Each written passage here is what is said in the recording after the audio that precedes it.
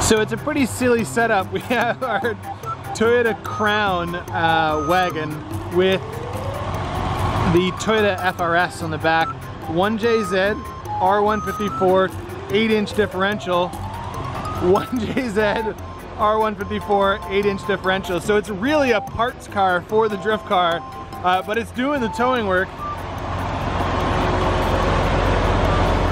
Ta-da!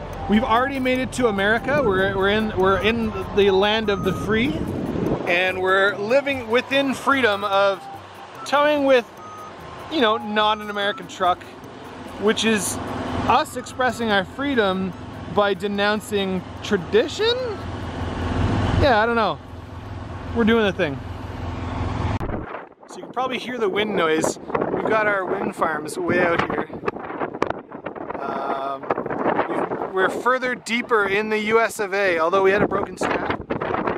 So far so good. The car is not grumpy about it, and it's made it to somewhere in the partial desert. We'll call it partial desert.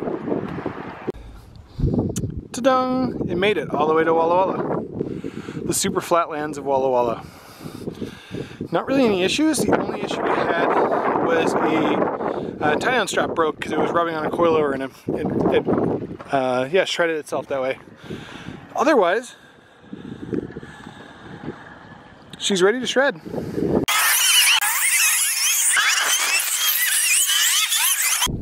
So it's the end of Sunday for us. The automobile is all packed up at American Truck Adventure in America #1 USA continues, and we'll be doing our 7, 8, 9, 12, 13, 2,000 hours returning. Drifting, I think, is still occurring, although a majority of people have left, and the gun club couldn't keep up their stamina with us, so just saying.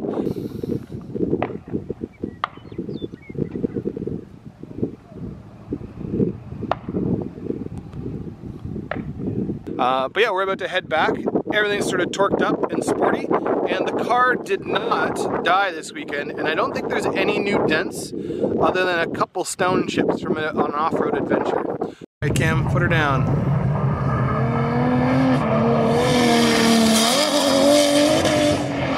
Ooh, Cameron from Canada coming in a little hot on him.